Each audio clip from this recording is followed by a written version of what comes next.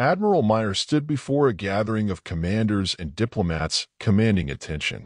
His words echoed, each story demonstrating how strong individuals can be when faced with challenges.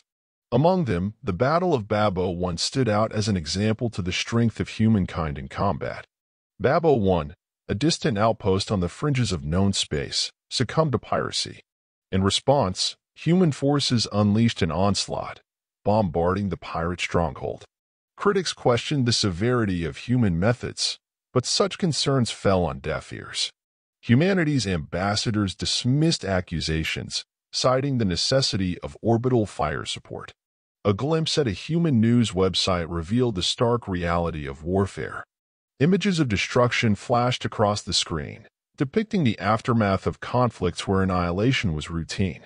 The reckless bunch, notorious pirates, found themselves subdued by human forces, their threats extinguished like embers in the wind.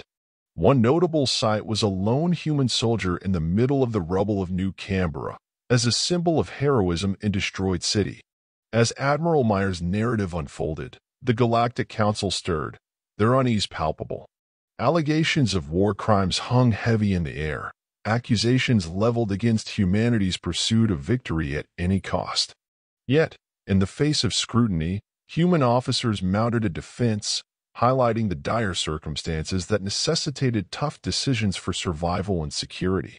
The choice, they argued, lay between sacrificing a city or risking the fate of an entire planet. Admiral Myer's revelation sent shockwaves through the assembly, a realization crashing against the shores of ignorance. Humanity's influence extended far beyond a single star system, spanning hundreds of worlds with military might unseen in history. The Galactic Council recoiled, their complacency shattered by humanity's reach. Accusations of aggression and expansionism hung heavy, whispers of condemnation echoing through the halls. Despite allegations, humanity stayed steadfast. Their goal was one of preservation, a crusade to keep the universe safe from growing danger. Then came the unveiling of the quantum bomb, a weapon of unparalleled destruction forged in human ingenuity. Its power was unfathomable, a harbinger of annihilation capable of reshaping reality. The assembly trembled at the sight of such power, their will tested by the specter of oblivion. For humanity, the quantum bomb was not a tool of conquest, but a last resort, a final defense against encroaching danger. Admiral Myer's comments sat heavy, a serious reminder. Opposing humanity was an invitation for disaster, inciting the wrath of a race with boundless determination. As echoes faded, a realization settled upon the assembly. Humanity's military might was not a show of force, but a testament to their commitment to life and self-preservation. As the council deliberated, unease pervaded the chamber.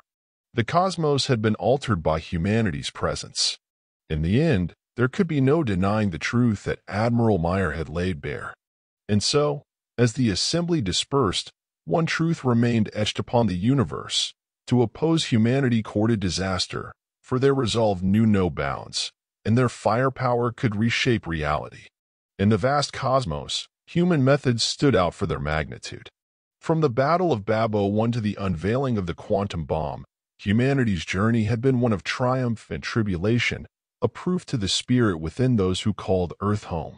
As stars faded into the void and echoes lingered, one thing became clear: in the cosmos, humanity's power was not simply the beginning of a story, it was the dawn of a new era, a chapter in history remembered for eons.